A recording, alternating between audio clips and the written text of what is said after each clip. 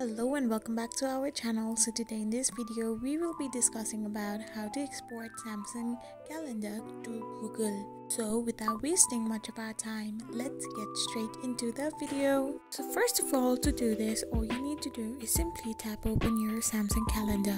Once you tap it open, you need to tap on the hamburger like icon on the left hand side of the corner, and from there all you need to do is simply tap on the Google button. On the Google slide you can find the account section, where if you need to tap on the small circle like icon on the left hand side, your calendar will start to sync with your Google account as well. After pressing the sync, now your calendar will now be synced or exported to Google itself. So using this method, you can export your calendar to Google. I hope you found this video helpful, so don't forget to hit that subscribe button and do give us a thumbs up. Thank you for watching.